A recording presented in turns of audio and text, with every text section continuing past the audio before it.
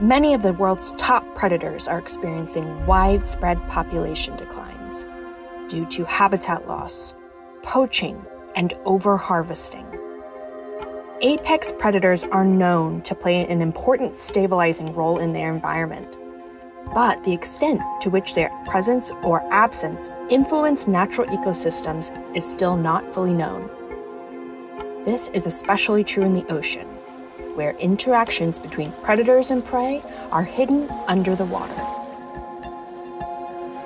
False Bay in South Africa is a famous hotspot for great white sharks that patrol the waters around Seal Island to hunt Cape Fur seals. Here, researchers have been studying interactions between great whites and seals for nearly 20 years, during which great whites have been observed launching more than 40 attacks a day on seals. Several years back, researchers wanted to know if predation risk from great whites was influencing seal physiology, specifically if chemical alterations were occurring in the seal's body from stress. To figure this out, researchers collected seal feces off the island's rocks and analyzed these samples for metabolized stress hormones.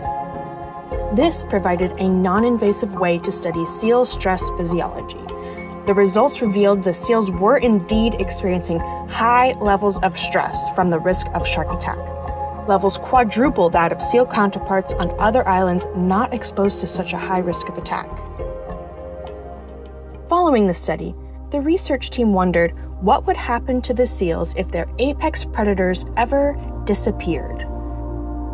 Then, nature provided the team with an ideal opportunity to examine this phenomenon when, after 2015, the numbers of great white sharks began to decline and ultimately disappear from False Bay for yet unknown reasons.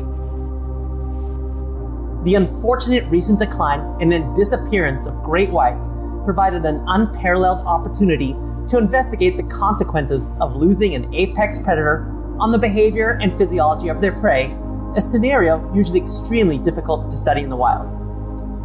To investigate this phenomenon, we went back to the smelly source of our first study, seal feces.